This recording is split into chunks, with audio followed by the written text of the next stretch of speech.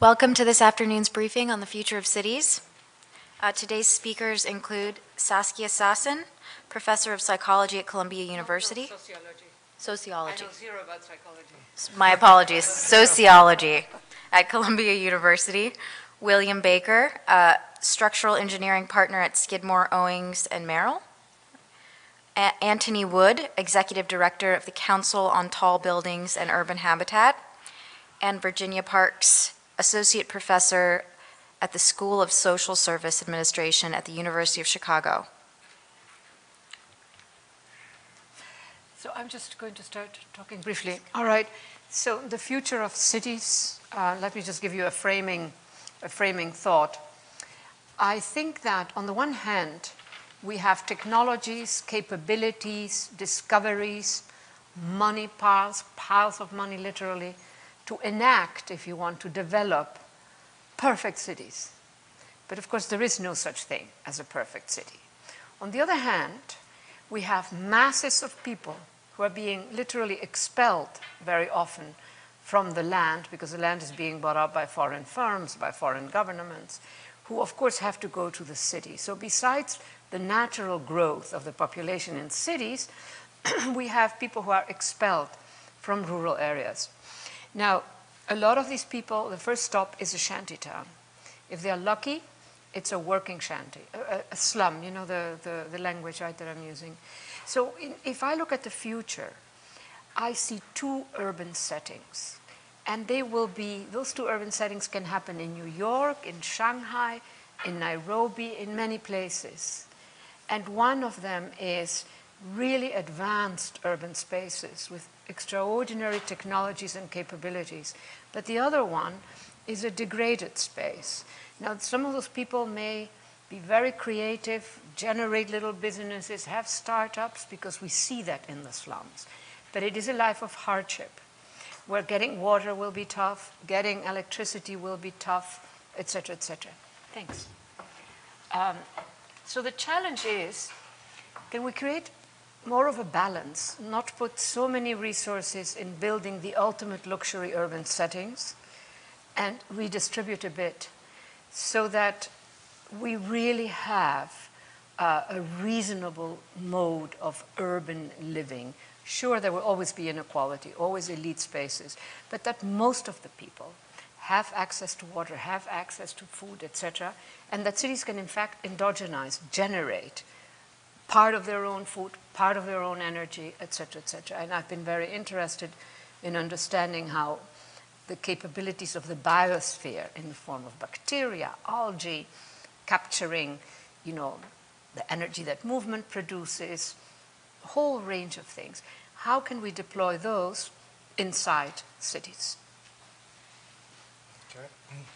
My name is Bill Baker with SOM. And what I was brought to the program we had earlier was the issue of density and shall I say, a case for density. You know, we all know the population is greatly increasing. That's a given, and it's going to continue to do so. But so the question is, where should they go? Should there be a dispersed dispersion of people through the countryside, or should it be concentrated? Should it be done in a dense manner? So, and certainly the U.S. has taken the kind of the sprawl scenario forward. I mean, currently we're absorbing in development the agricultural land. Every 5 years, we're absorbing the equivalent of New Jersey into development, from agricultural use into development. So that's kind of the model that we have. Cities such as Chicago is actually less dense than it was in 1950. You know, the population's grown, but the boundaries have gone further. If you take a look at the metropolitan area. And so, you know, how dense should we do, or why not do disperse? What's the problem? And the problem that we see is and there's many ways to look at it. I chose to look at it in a very limited manner as far as say energy or carbon issues. Okay, you know, the per capita consumption of carbon is less in cities, and that tends to be true. Some countries are more efficient than others, but within a country, the city tends to be more efficient in this sense than the country as a whole. And so there is this evidence that perhaps more dense development is the way to go. And then if you look at transit-based development, which is very, very important, and I used an example of if you took a major development in the center of Chicago, you'll have very few parking spots because the city will not allow you to have very many parking spots. You're limited. You'll be able to access your building by mass transit, okay, versus the suburbs. If you have an office in the suburb, your parking spot has more space than you do. Your car has more space, okay? The average, depending on if it's structured parking or just surface parking, there's about a little over 300 square feet per car required of construction. My office is nowhere near that big, okay? Now, if you take the space I use and divided it, and added the mechanical space and the like, I may have 2/3 as much area as my car does if I'm in the suburbs. So this is part of the thing that one has to think about is that is the loss of land and the energy and carbon footprint that's generated by the person who's in the city versus in the suburb. Part of it is related to area. Quite frankly, the people in the urban settings have less, at least from the living point of view, have less square footage per person than they do in a less dense situation. And that's part of the calculus is the fact that not that the city construction is necessarily more efficient per square foot, but there's just fewer square feet per person for housing in the city. And then the issues of and if you did take the entire world, okay, and say we are going to go urban, how much room do we need? You could fit at the density of Manhattan, the entire world could fit into Colorado, okay. At the density of the inner boroughs of London, you'd have to add New Mexico and Kansas to it, but the entire population of the world could fit into that area. So, there's something to be said for should we try to go for more density as a way to that the world can absorb a lot more population. Thank you. So I think one of the most amazing statistics in the context of what we've been discussing today comes from the United Nations, which show that 180,000 people are urbanizing on this planet every day. That means more than 1 million people every week are either being born into cities or moving from a rural to an urban existence. 53% of the planet is now urbanized. So, that helps to put in perspective how do we as a global species cope with this urban expansion if we need to build a new or expanded city of 1 million people every week. I think a large part of the world believe that density is the answer. And the reason for that, as Bill has explained, it's about concentration of people, concentration of infrastructure, better land use, i.e. the vertical model rather than the horizontal model, largely because of the infrastructure. But I believe that cities are pretty poorly equipped to deal with this issue of increasing density. And especially in the context of cities in China and India, Indonesia, Brazil, not necessarily established cities in the West, that are seeing this rate of increase from, say, 1 to 10 million in 10 years. That's the kind of rate of what's happening here. And in my field, the tall building, I believe that the tall building can be a part of the answer. Actually, needs to be a part of the answer. But I think it's 5% along a huge path that it needs to tread until it actually is contributing to sustainability in the way that it could do. I think it needs to get far more diversity of program. I think it needs to start to bring greenery into the material palette. And one of the most crucial things, which I'll leave you with, is we need to bring the horizontal back into the vertical city. If you think of a city area where at the moment 1 million people live in that area, and those people rely on that ground floor as their support mechanism. Schools, shops, doctor's surgery, parks, sidewalks, circulation. And if we're going to take that city and it's going to get 10 times more vertical, 10 times denser, because we're not going horizontal anymore, then we need to replicate aspects of that ground floor support mechanism in the sky through connecting the buildings and creating urban habitat in the sky.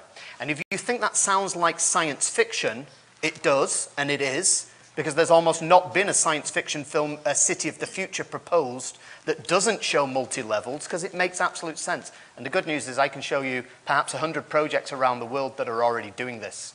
So science fiction is here. Density is good is a question that we're grappling with, and what I wanted to ask is density for whom? So I'm an urban geographer, and one way to think about the relationship between the built environment and social equity is looking at access to opportunities. So one thing that I look at is access to jobs. A quick snapshot of the geographic location of jobs and housing and the connection between them is the commute. And so when we look at commutes, for Chicago, the most recently available data, we see large racial disparities between African Americans and whites. About 40 minutes per week, African Americans travel longer to get to work. That's exacerbated when you look at low-wage workers. So when you just compare low-wage workers to other low-wage workers, it's sharpest for actually women. So African American women in Chicago travel to low-wage jobs 80 minutes more per week than their female counterparts. So that raises huge questions about what the city means for economic mobility, what it means for immediate employment prospects, but also what that means for intergenerational mobility, which we've seen research that shows that cities that are less segregated and geographically less segregated are better for poor kids and their probabilities of moving up the economic ladder. So how do we, though, think about accessibility? So we get commute, that's just one snapshot in time from one person to one job opportunity. We want to think about the location of jobs or housing relative to a set of opportunities of jobs. So we use something called an accessibility index, which allows us to then build in friction of distance. So we can weight closer jobs more than jobs that are further away. That gives us a sense then of what accessibility looks like over different density profiles. So to think about, you have a good accessibility index. That same measure could be generated from a city that has lots of opportunities at a core and people living outside of that core. Or you could think about it being polycentric urban geography. It's a different density profile, but it gives you the same accessibility index. What's critical, though, is the transportation network that connects residences to the opportunities. So you could think of a very dense neighborhood, right, that's completely disconnected from a dense area of opportunities. So if we want to think about density for all and density that benefits the greatest number of urban residents, we really have to think about that connection, which is an efficient and equitable transportation system married to also fair housing policies, particularly given the history of racial inequality in the housing market in the United States. Thank you. Okay, we're going to open it up for questions, but before we do, I'm sure you're all aware by now that the researchers will be in the follow-up room across the hall for questions if we run out of time. And I would also like to remind you that this event is being webcast, so please wait for the mic and preface your question with your name and affiliation. Thanks. Questions? Yes.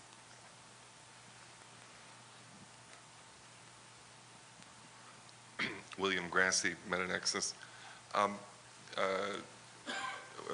Mr. Baker, the statistics about carbon footprint in urban areas, urban dwellers still need food and water and all that stuff needs to be transported to them.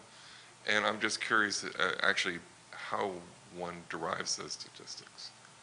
No, and I was just speaking about the area occupied by where they work and live, not the area that needs to support it. Currently, almost the entire globe is used to support the population we currently have, and it is dispersed and everywhere. And so, no, that's and so that is Certainly, part of the equation is how do you produce the food and the resources. The whole world is necessarily for that to support. Even if you had the whole world in Colorado, which someone questioned whether or not that's the right state to go to or not. But anyway, you still would need the rest of the world to support them. But what is interesting, though, in the U.S., where we do our model is to expand and oftentimes take the land that can supply that support out of the ability to provide that support. When you take basically, I think it's 1 million acres per year out of agricultural use. So one question is that perhaps there's another model that could preserve that land to support the ever-increasing population. But I think, if I may, I think that cities must find inside of their own complex structures ways of producing inside the city what is now being brought in from all over the world. They will never be completely self-sufficient. But really, when you bring in science and the kinds of knowledges that we're discovering, every time we move inside our house, we generate energy. We need to capture that energy. If we are on a bike, we certainly generate more. I have been very interested in seeing how bacteria and algae, placed in particular settings of the city, generate stuff that we need. A bacterium that if you put it in brown waters, organic brown waters, what we produce in quantity in kitchens and bathrooms, this bacteria produces a molecule of a plastic that is durable, resistant, but biodegradable.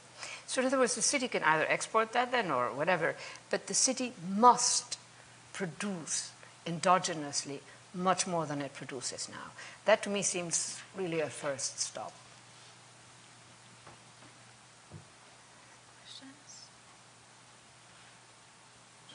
Yes, in the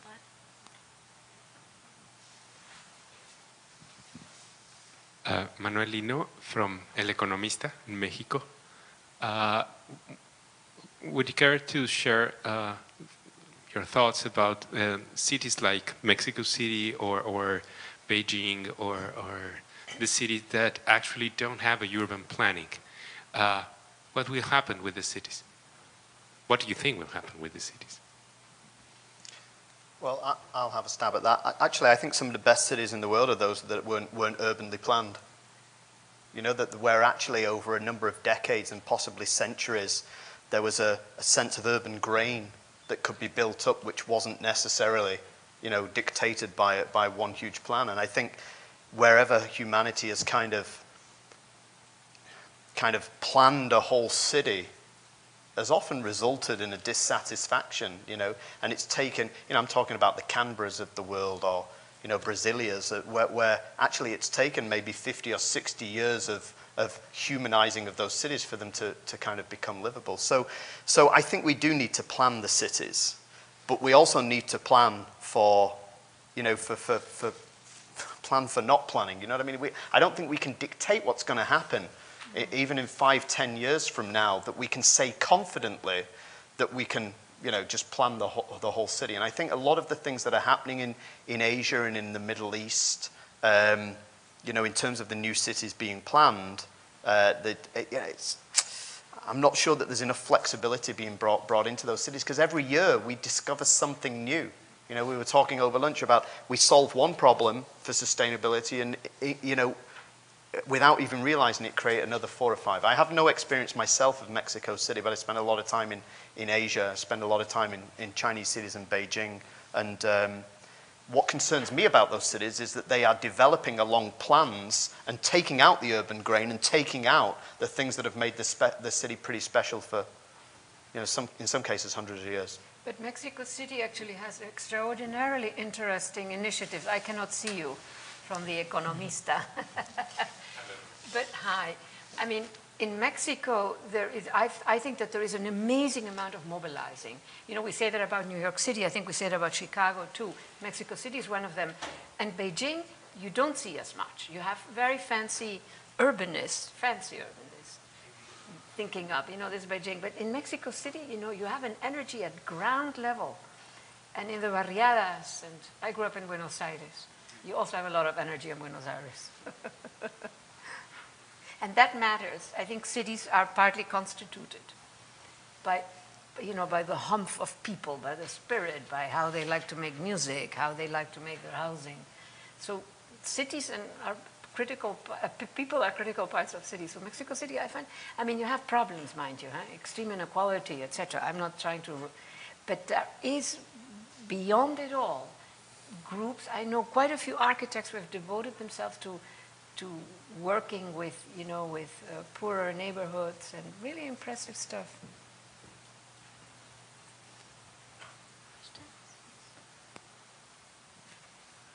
Hi there, Todd with NCA Magazine. I'm just curious if there are perhaps one or two cities you might mention right now in the world who you think are getting it right and that we could learn from, and what they're doing right that could be replicated perhaps. I'm happy to tackle that first. I think Singapore is head and shoulders above anywhere else in the world. But, Singapore are doing things that here in America have been doing things. We're still talking about as science fiction. Yeah? Yet at the same time, Singapore gets a bad rap because the government bans chewing gum. Yeah? So I'm not saying they got it 100% right, but some of the urban planning things and some of the physical infrastructure that they've put in place in Singapore, I think is incredible. I mean, you put the words government-built high-rise housing together in virtually any country of the West, and it just spells disaster. And in Singapore, 80% of people live in government-built high-rise housing. And most of the other 20% live in private-built high-rise housing. And they've managed to make this transition to living in government-built high-rise housing that most of the West has never been able to do over the course of 60, 70 years. And that's just the tip of the iceberg. So if I'm looking for the closest we've got to a utopia in urbanistic terms, not necessarily political and other, I'd look to Singapore. But Medellin, which doesn't have the resources, a city that came out of a history of extraordinary violence and used culture, good architecture, good urbanism to civilize it. An extraordinary mayor called Sergio Fajardo was sort of a hero to many urbanists. And for instance, what he did, he brought great architecture in the form of libraries and schools up in the slums, bringing it right, and sort of, that is an extraordinary city with far fewer resources than Singapore and a patchier process. But really public transport, public spaces, public culture, public education, and sort of to try to create a generic base for everybody in the city. So to me, Medellin is really, Singapore, I agree with you, number one, sort of. But Medellin is a more real example, what you could do with far fewer resources. I see somebody smiling. Is that because of Medellin, or? It's perhaps, it's the obvious answer in many ways, but thinking purely just on transportation and thinking about polycentricity both within a city and across cities, right? So within a country, the Netherlands is a model. We talk about it a lot, but it's about thinking about the multimodal system that's also public and private. So you can go to a train station and rent a bike from a private vendor, right? And then go out, come back, get on a train. You're working at Delft University. You return to Eindhoven. And there's your own bike that's been parked in the public bike parking spot. But they've also got trams, water taxis. It's an incredibly flexible, multimodal, and interconnected transportation system that's both within and between cities. Any questions?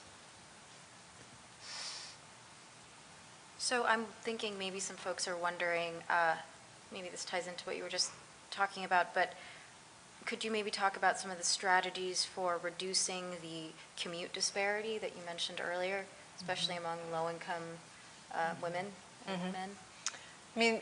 Part of the story in Chicago, clearly, but it's a story that's shared across most U.S. metropolitan regions, is a history of racial residential segregation. So it's something that happens at a particular point in time. We now say racial discrimination in the housing market is illegal. It still happens. But now people have built their lives in these neighborhoods, right? And so we continue to have the effects of this past experience of racial residential segregation. So a few things we can think about. I mean, I think the easiest is a more robust transportation system. Like that's the first. You don't have to move people. You don't necessarily have to move jobs. We think a lot about trying to move jobs into neighborhoods. I find that to be problematic. Development, which we usually mean at the neighborhood level, usually follows productive development. So let's get people to those jobs through a very efficient and cheap mechanism, and then eliminate the paralysis in the housing market that's either about racial discrimination or it's about foreclosures or things like this. We have to sort of loosen that up if people want to move. But if they don't want to move, I think we really have to think about the robust transportation system in place. We were just talking about the L system. The L system extends to the suburbs, right? And I think we would argue that's a good thing. It connects the region. The red line does not extend to the furthest southern boundary of the city of Chicago. So those are African American neighborhoods that have absolutely no L line available to them. What is L? Yes, in the white sweater?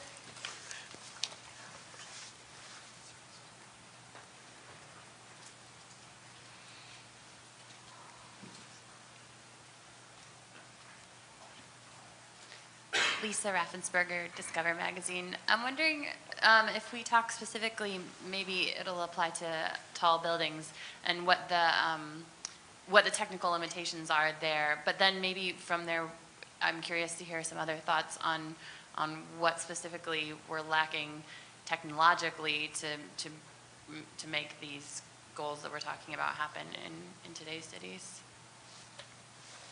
Well, so your question is about how big can we go, or? Yeah, are there attitudes that are resistant to this idea of kind of verticality? Is it a technological challenge? Is it a materials challenge?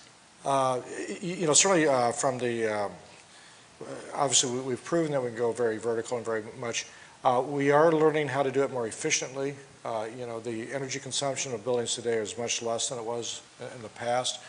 We're learning how to retrofit existing buildings so they do much less, they absorb much less energy than they did in the past.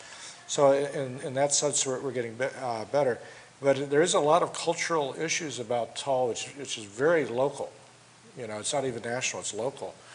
I remember one time we were looking to do a very tall building here in Chicago, and we went to the city council, and there was one person from the public who came to speak, and they were in favor of the building, okay? And as opposed to many, like, you know, in New York, there's a lot of, you know, resistance often for the new development. And so, you know, London is learning to grapple with the shard, the 300 meters. They now love it. Yeah, They've decided that it's okay. So yeah, there's this cultural shift, and certainly a lot of people who are not familiar with tall buildings,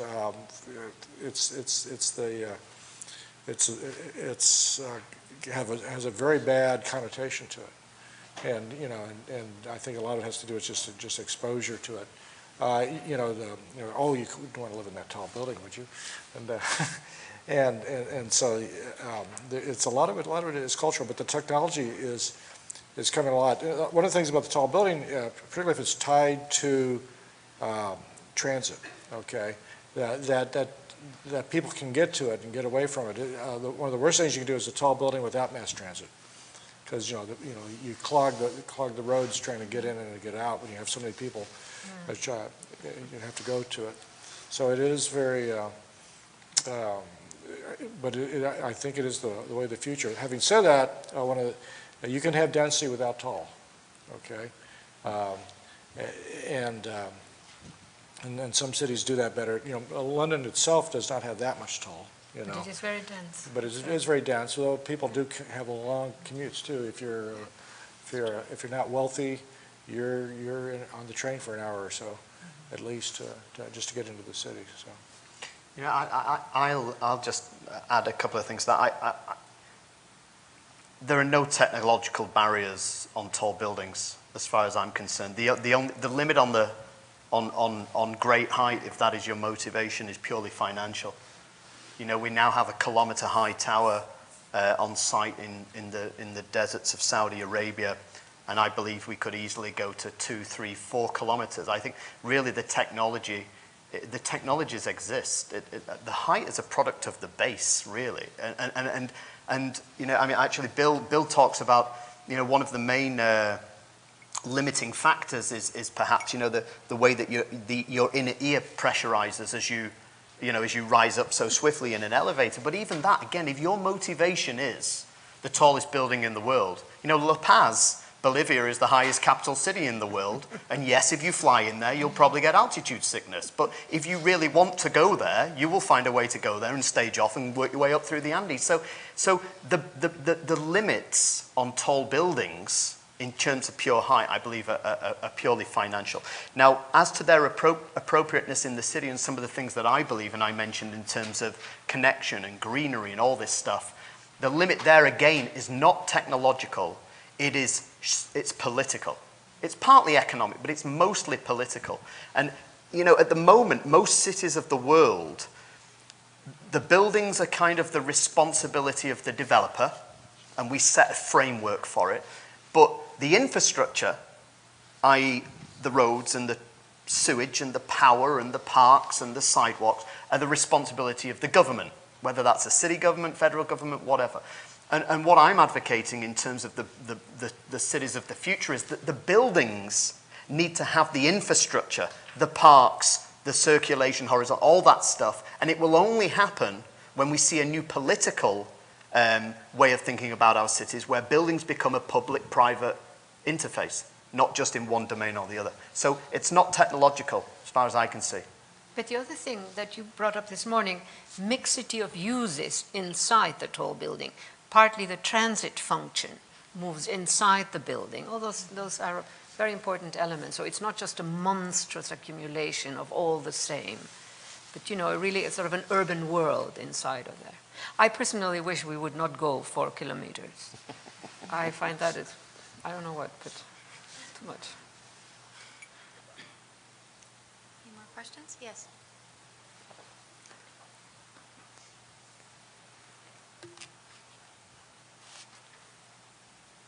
So much of the urban landscape has been, and the suburban landscape has been built for automobiles. And, you know, I live in Manhattan, and just think how wonderful it would be if there weren't any cars there. And I just wonder what are some, I mean, obviously multimodal transportation is a great thing. City Bike has dramatically changed my life for the positive. Can you see a different, a city that's not built for automobiles, or that's highly restricted? And what examples would you give? I mean, Netherlands you already spoke of, but I think we're beginning to tip. The younger people are far less interested in the car as experience. The car maybe still as an instrument, but the car, you know, think of suburban America, the car is a world. It's a cultural artifact. It's not, and that I think is one of the big changes. But the other thing is what we should be using, you said that earlier, the bus. The bus is cheap, flexible, and if you think about the Millennium bus, you know, where you have a dedicated lane for buses as if it were a subway. So we have multiple ways in moving a lot of people. The bike, you know, at one extreme, but buses which are much cheaper than an underground or a train. So I think that the car, in certain cities, like in Manhattan, a lot of people who live in Manhattan don't even want to own a car. It doesn't make any sense. Well, it also doesn't make sense. You have parking issues, you have, you know. So I think we might just be tipping over in some parts of the world into other modes of transport. We need transport. But the Asian cities, they're just still, I think, on the exploding end of more and more cars. Sao Paulo would be another example of a disastrous transportation system. I mean, but people are beginning to understand that it is disastrous. 3 hours sitting in a traffic jam. But we have empirical case studies. We know the story, right? It's a story of price. I mean, when you said it's too expensive, we've made the car cheap in the United States. We built free highways. We subsidized, well, debatable now. I mean, we have recently, but production sometimes been subsidized, but it's more important that we look at the roads are free, gas is cheap, as much as we might complain about the price. The purchase price of a car is cheap, and most importantly, parking is very cheap. And in other countries where rates of automobile usage are lower, all of those prices are double, triple, quadruple what they are in the United States. We have a long history, we have decades of subsidizing automobile use, I guess I'll just say. And part of that's political. So we know that we can drive down rates of automobile use, but we know the way that we do it is we price, and people don't want that. And even in European countries where, you know, you buy, the joke is, right, you buy a car 3 times to pay the taxes. You see, as those countries have gotten wealthier, increasing rates of automobile usage. So we have the answer. It's that we have to price what the real cost of driving a car is, but whether we have the political will to do that or not is another question. Actually, I would add to that. I agree with that. We need to price it appropriately. You know, I've lived here in Chicago for 8 years, and I'm still staggered how cheap anything to do with the automobile is. You know how much it costs to sit your driving test in the UK? $300-400 just to sit it. And the number of people that pass it at the first go is, you know, a small percentage. The infrastructure around the automobile as a concept in America is massively, massively subsidized. It's tiny in comparison to most places. So I agree with that. But the other side of it is you need to give people a viable alternative. And outside Manhattan and Chicago and maybe 1 or 2 other places, there's no viable alternative. You know, we mentioned the Shard in London. The Shard is the tallest building in Western Europe. It's a super tall, you know. It's just over 300 meters, or, you know, what's that, 1,000 feet. It's a big deal. And there are only 77 super tall buildings in the world. How many car parking spaces does that building have? I think it's in the region of 14. 1-4. Yeah? And this is a mixed office, hotel, residential building. Could you imagine the Sears Tower with 14 car parking spaces? Why? Because it's based over one of the biggest transport interchanges in the whole of Europe, actually, not only London. That ain't an accident. That wasn't an accident. Oh, yeah, that's a good idea. I mean, it was part of the planning of it, is you've got to start to position these nodes of office and residential over transport interchanges and give people a viable alternative. Yeah. Yes. Mary Miller at the Exploratorium. I'm wondering what, as cities get denser, what the impact is as far as delivering electricity and power to them, because you can't obviously do much on the way of solar power, and you have to have very large power plants sort of nearby to make that efficient. So what are your thoughts on that? Well, when I stand back and I look at how we have managed over the last 100 years for cities that are fairly large to bring in all the things that they need, I think it's a little miracle, frankly. And I think we are reaching tipping points for a whole variety of reasons, partly very elderly infrastructure that is beginning to decay, you know, partly more and more demand, so there are breakdowns of systems. So we are beginning to experience the limits of what has worked rather well, certainly in Europe and in many parts of Latin America and in North America. You know, Asia is a totally different evolution, if you want. So I think it becomes absolutely critical that we begin, and some of these technologies already exist. The challenge is how do we bring them in and apply them? That we begin to capture. For instance, on the energy, we produce enormous amounts of energy within a city. Anything that moves is generating energy. We need to capture them. We need to transform everything that the city produces that is now a negative and a burden, like all the brown waters. We don't know how to dispose of all of that stuff. It's got to be working. And the technology and the science exist. What we don't know is how to bring it together. So I think if we don't, and that will still not solve the full problem. But right now we are discovering, like I live in Manhattan. Oh, are we discovering the limits? I would say London too, with the floods, etc. Right? So we are discovering that, you know what, this which has worked so nicely is no longer working. Now, we have totally new infrastructures being built in Asia, especially, Singapore, but also in China, etc. Who knows what the trajectories will be there? And who knows how good the quality is of some of that. But the most urgent thing is we need the scientists, the biologists, all of these, the technologists and the engineers. We need simply new forms of knowledge that are assemblages, if you want, of bits and pieces of these different bodies of specialized knowledge. And a lot of that knowledge exists. The real challenge is how do we make it work? How do we urbanize it? That's sort of the language that I like to use. Questions? I think we're just about out of time, but we'll be in the follow-up room if you want to do some one-on-one interviews. And thanks for coming.